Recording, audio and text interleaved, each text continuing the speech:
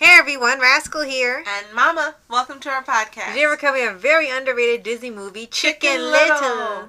This movie is based on the old fable of the same name, and it follows Chicken Little wanting to prove that the sky is falling, the sky is falling. Only this time he's right, and there's an alien invasion on the way. Right. At first, the movie, follows a pattern of the sky is falling, but it turned out just to be an acorn, and then he just gets ridiculed. Only here they take it to the nth degree, and they like a year or two later, and they're still making fun of him that he thought the sky was falling. They made a movie out of it.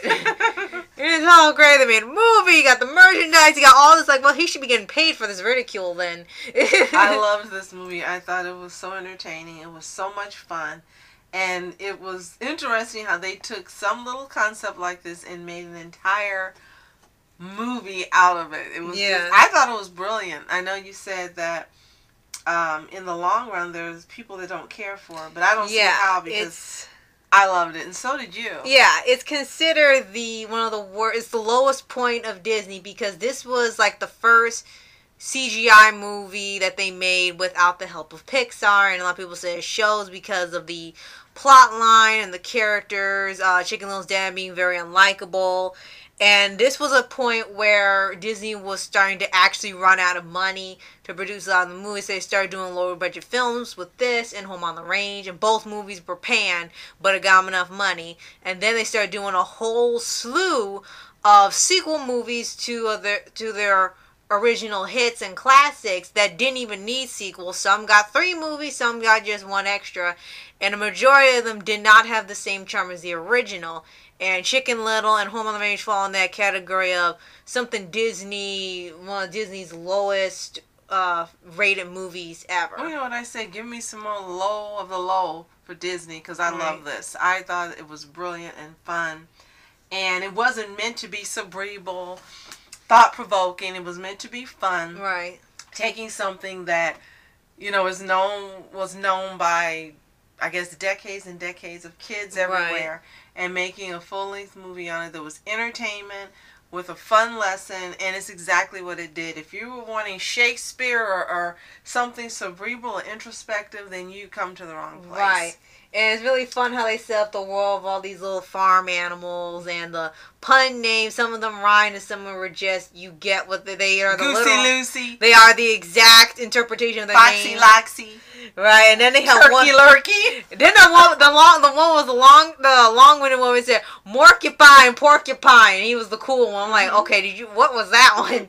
And with the movie, it kind of starts out with, he's still ridiculed and stuff and being made fun of a year or two later after his little accident, thinking the sky was falling. Then this baseball game comes up, and he proves, he's not a failure, he's not a loser, because he didn't give up the whole time. And then, it's finally looking better, and then one night, the sky falls on him for real, and it's actually a piece of the sky. And when they go to investigate what it is, it turns out it's a piece of an alien spacecraft that's planning to invade Earth. And they're like, oh, the sky was falling. And then they thought, oh no, he's back at it again. And then when the aliens do come, like, oh god, he was right. He's like, okay, we get him. You were right. And I really loved also, they had some really huge, big-name stars. Of course, we have to mention Adam West first. Yes. And he was the Hollywood Chicken Little at the end of the movie. Yes. And he had Zach Braff, who was really huge at that time from the television show Scrubs. You had Gary Marshall, huge producer, director, Hollywood royalty. You had Don Knotts, which was incredible. Right. You had Captain Jean-Luc Picard, Patrick Stewart, Amy Sedaris, she was pretty big during that time. So was Steve Zahn. So was Joan Cusack. And then you had Fred Willard, who who's done some animated voices. Catherine O'Hara, the mom from Home Alone. Right. So you really just had a whole lot of people in here that were just it was just hilarious and funny and were perfect for the role. Right. And we definitely got to mention, you know, when this alien invasion happens, they're thinking everyone's getting evaporated and everyone's freaking out. There's this little alien they have to get back to them that got lost, and that's why they're invading to find the one that was accidentally left on Earth when they were there. And you do get the reveal of why they were there in the first place, but when you didn't know, it's just like it just went wonky with that. And at the end of the movie, when everything's over, and they said, well, you think they'll turn this story into a movie? So one thing you know about Hollywood, they always get the details right. And they went from small peaceful town getting invaded by aliens to Chicken Little being a giant muscle-bound rooster, space explorer adventure, saving the universe from galactic invaders. It was Star Trek with chickens. Adam West was Chicken Little, who didn't have pants on and like homework folded into underpants, and it was just like, okay, what the?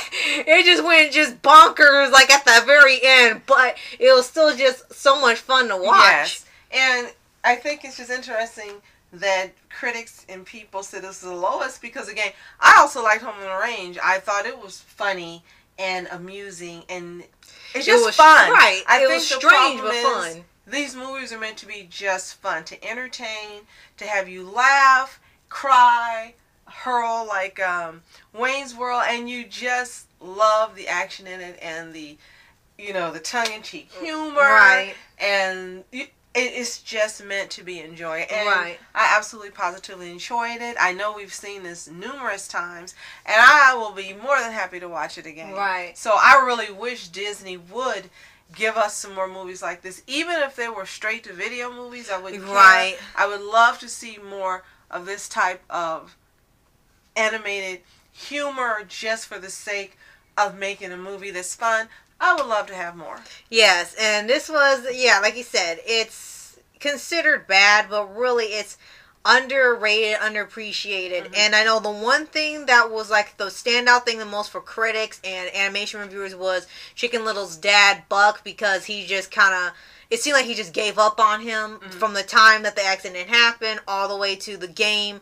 He doesn't believe him when he tells him this happened for real.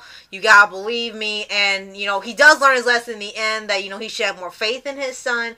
But it just seemed like for a lot of people it was too little, too late. It was just like you put him down all this time. You didn't encourage him. You watched this in a lot of live action right. So it's really nothing that I was gonna say movies and films. Films, television shows is nothing we haven't seen before. Right. What is it about this particular movie that makes it so unforgivable? I don't know, but you see this all the time. Right. And again, it was another lesson. When your kids tell you something, believe it.